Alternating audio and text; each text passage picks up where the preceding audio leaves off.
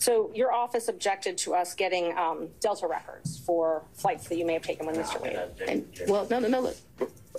I object to you getting records. You've been intrusive into people's personal lives. You're confused. You think I'm on trial. These people are on trial for trying to steal an election in 2020. I'm not on trial, no matter how hard you try to put me on trial. Fani Willis went in on the attorneys accusing her of having an improper relationship with the special prosecutor.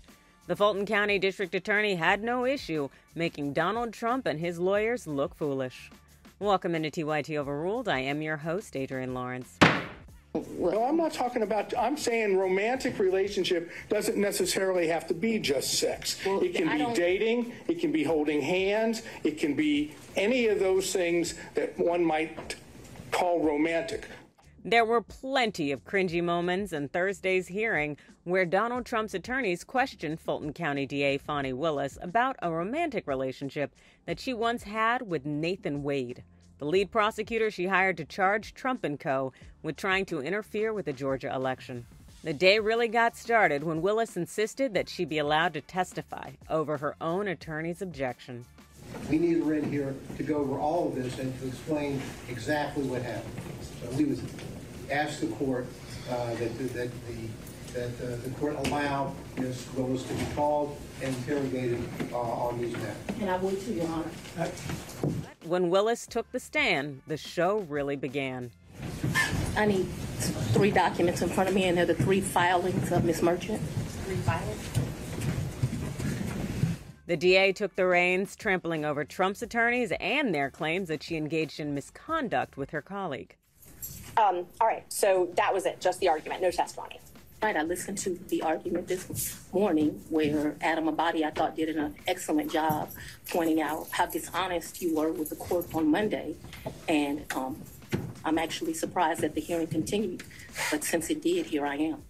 Willis shot down questions of impropriety by reimbursing Wade's expenses. The contract is cash. I didn't give him money in a contract, so that was cute, but I didn't give him money in a contract. What happened, no, we're going to answer it since you said it. He worked more hours than he was paid, and the county paid him for the work that he did. So don't be cute with me and then think that you're not going to get an answer. The ridiculous questions just kept coming. Cash hoard that you had collected over time. Cash what? Hoard, H-O-R-D-E. Oh, I thought you said something different, sir. No, I'm afraid I wouldn't say that under any circumstances to you or in court. All right, back on track. The hoard, cash hoard debt. But Willis didn't back down, breaking down why there were financial transactions between her and Wade. Let's go on and have the conversation. I've just asked you whether or not it was a coincidence. Had absolutely nothing to do with this. It's interesting that we're here about this money. Mr. Wade is used to women that, as he told me one time, the only thing a woman can do for him is make him a sandwich. We would have brutal arguments about the fact that I am your equal. I don't need anything from a man. A man is not a plan. A man is a companion. And so there was tension always in our relationship, which is why I would give him his money back. I don't need anybody to foot my bills. The only man who's ever foot my bills completely is my daddy. Willis let us know she did not come to play.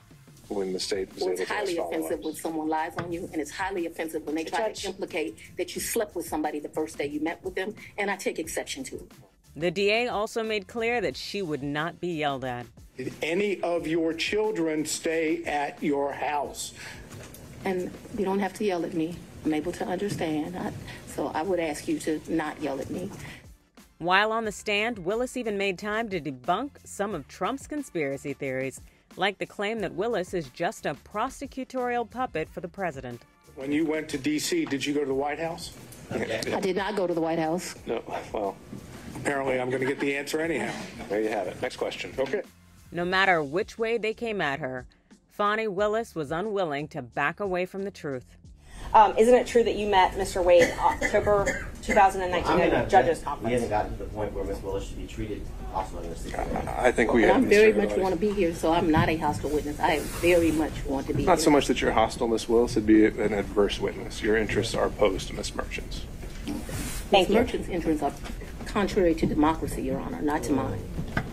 If the court determines that Willis has a conflict of interest because of her romantic relationship with Wade and that it's worth disqualifying her entire office from the case, what will happen is that another Georgia prosecutor's office will be reassigned the matter, and they may not be as voracious as Willis has been in terms of seeking justice. So how do you think this is going to shake out?